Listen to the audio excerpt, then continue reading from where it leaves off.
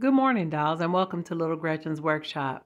So this is one of the other beds that was a part of that broken bundle that I got for $15. Now, this is a really great example of how sometimes you just have to tear the whole thing up to make it what you really want it to be. Now, there are some things in life you really can't change, you can't fix it, that's just the way it is. But when it comes to dollhouse furniture, especially a box of broken dollhouse furniture, you don't have to just accept it the way it is. Even break it if you have to, you can fix it. And when I say break it, I mean gently disassemble it. Try to salvage as much as you can. Don't be afraid to re-envision it and redesign it to fit your dollhouse scene. Now be advised, this whole breakage recommendation only applies to mass-produced miniatures. Don't do this to one-of-a-kind artisan pieces or antiques. Now dolls, I definitely should have used a heat gun or a blow dryer to soften the glue to make the disassembly of the little bed easier and less destructive. But I really felt like I shouldn't have had this much of a problem pulling apart a mass-produced miniature bed with glue that was at least 30 years old. But clearly I was wrong. So now that all the fabric is removed, you can see that the headboard of the bed is really lovely. And these are some of the pieces that were found in the bottom of the box. Now I finally detached the headboard from the frame, and I'm lining up the bedpost to make sure I line them up straight before I glue them back to the main part of the headboard. Now keep in mind, I do have this lovely footboard I do need to consider as well. Now dolls, now that I have everything disassembled and I see the beautiful pieces I have to work with, I felt very inspired. So inspired that I pulled out my Dollhouse Builder's scale ruler to see if maybe it can help me in this process. Now at this point, dolls, I really was trying to go back and forth in my mind whether I wanted to build a new bed frame or use the existing original bed frame and just reattach the headboard and footboard to that. I really wasn't confident that it was going to give the bed the look that I wanted, especially because of the way it was designed. It would make the mattress too high. And I was originally using the ruler, and then I decided to use the dimensions of the old bed frame or foundation to create a new template. Now this is the foam that I normally like to use for my mattresses. And if I use the original foundation, the mattress would have to sit on top, which will make it too high. So the old bed foundation just doesn't give allowance for my 1-inch thick foam. Now dolls, I did split the mattress in the upcycled bed video. I will leave a link in the description so you can see that. So always be willing when making miniatures to modify, adapt, and adjust. So I went on to try to remove some of the layers of stain and shine that was on the original bed because I wanted it to look a little bit more vintage, and I really didn't want to do a whole lot of sanding and get a lot of dust. Now dolls, this is not recommended at all. I'm actually pouring acetone directly onto the piece of furniture. Don't do this. This is not a good practice. Always practice safety and use NITRILE gloves. Yeah, this really looks bad. Don't do this, doll. Now I continued on rubbing the acetone on it to got to a point where I could really see what the actual color of the wood was, and I really liked it. So I did sand it a little bit to get the rest of the lacquer off. There's also quite a bit of old glue on some of the pieces to the bed frame, and even though I thought it was salvageable, I still felt funny about using it with all that glunky glue on it. I really felt like I wanted a fresh start for this bed, just a whole clean slate. And although this bed frame is pretty sturdy, it was glued together pretty well. It really wasn't broken except for that small piece. And I thought maybe I'll just save it and put it in my scrap pile for something else. I finally concluded that I would go ahead and repair the old frame, but I'm not going to use it for this bed. Now, after looking at the bed frame and really determining the area I want to attach the frame to, and that would actually give me a more stable structure, I sorted through my wood pieces and scraps and found a piece that would be perfect for the area that I wanted to use. And I did use my new ruler to help make my cuts as accurate as possible. Now dolls, although I have my trusted ruler and I've been making miniatures for years, I still have a lot to learn. Everything I learned from books and kits and just trial and error from the tools and materials that Daddy gave me. and whatever remnants, scraps, and trash I could glean as supplies. But now I have access to more materials and supplies and even tutorials from more skilled artists. So I want to remain open and teachable because there's always something new to learn. So no matter where you are in your miniature journey, always strive to make something that you're proud of that works well in your settings. Now, dolls, I always want to encourage you to be careful and cautious anytime you're using saws or blades or anything like that, because I don't want any of my dolls being injured. And although I'm not a professional, I want to show you how I make what I make, but above all, always practice safety. So now that I've cut my two pieces and I've sanded them with my new sandpaper, they're relatively even.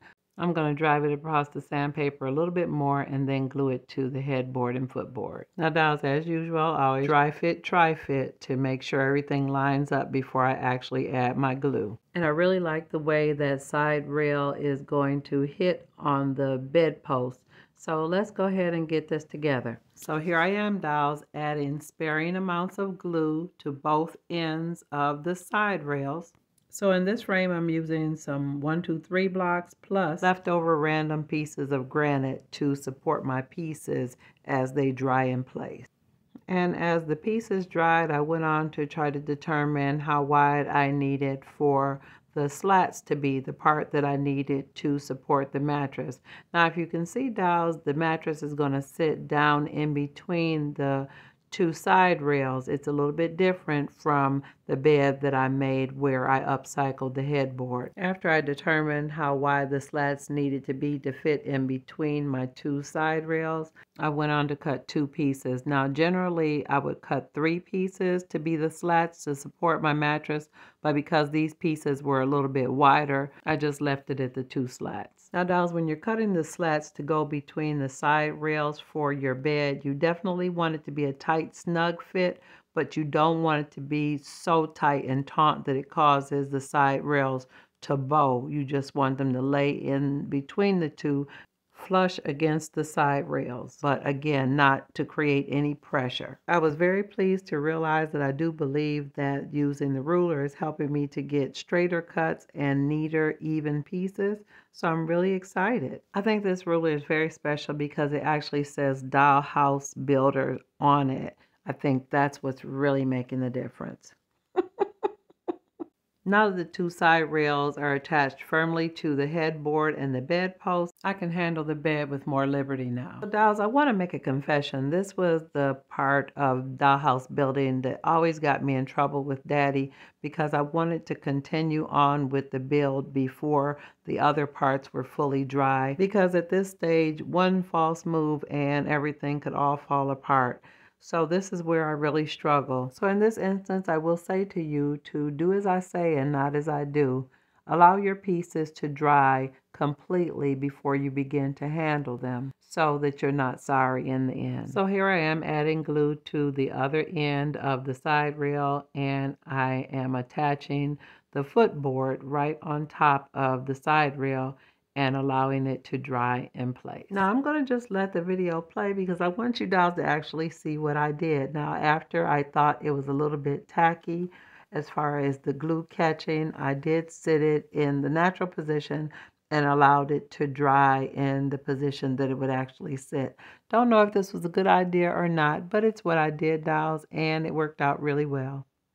Now, dolls, this is actually the next day. I did allow the full structure of the bed frame to dry overnight before I began to add the slats. Now, dolls, this may sound silly, but I was really amused at how easily the slats went in between the side rails because I had measured properly. So it was really great. I just had to hold them in place for a second for the glue to catch, but it was really a nice, neat fit.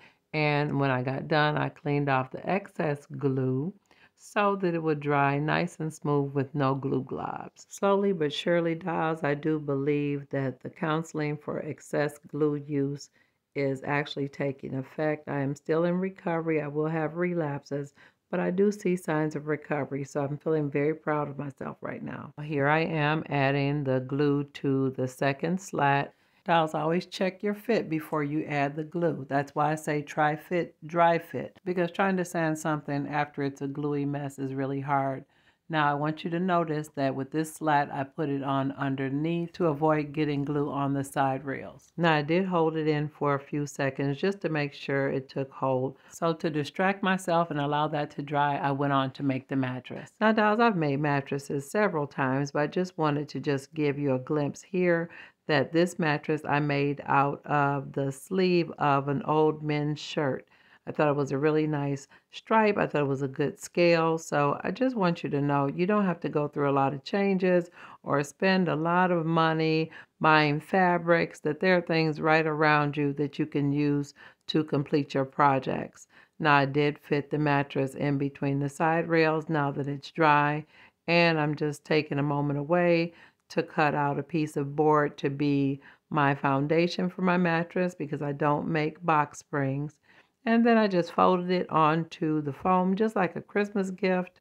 Now, if you do want to see me make a mattress with more detail, I do have other videos linked in the description.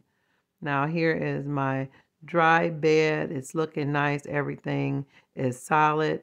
So before I go on to continue with my decoration, I do want to stain it so that all the wood is in a similar tone before I do my extra treatments. Now this is my Jacobean stain. It's by Varathane. And I really think that Jacobean color really picks up the same color and tones of the original stain on the bed. So dolls, as usual, I didn't have a full plan as to what I was going to do, but based on the shape of the headboard and just the general feeling I was getting from the bed, I thought it would look really cute with these lace kind of wooden scrolly designs that I got in a Christmas gift that I received. I will leave a link in the description from when I got this wonderful gift, but I'm just playing around with them to see how they'll look on my bed. Now, dolls, this is just another one of those instances where I feel like your creativity really blossoms in the midst of play. So I'm just playing around with the little wooden pieces to see how they'll look on the bed and how they coordinate with the lovely curves that are already on the headboard. Now, as I played around with the little wooden pieces, I'm sure you can see now that there's some little holes at the end of the headboard, which is where they were attached to the bed previously, to the old bed frame. So let me go ahead and get my putty now so I can fill those holes. Now dolls, this is just some basic wood putty. I'm pushing into those little nail holes so I have a smooth surface when I do my final paint treatment on the bed. Now after I felt like the holes were packed really nice, I wiped it down and cleaned up all the excess and then packed them again because sometimes the putty shrinks. Now after packing the putty and smoothing it out, I did sand the little areas again.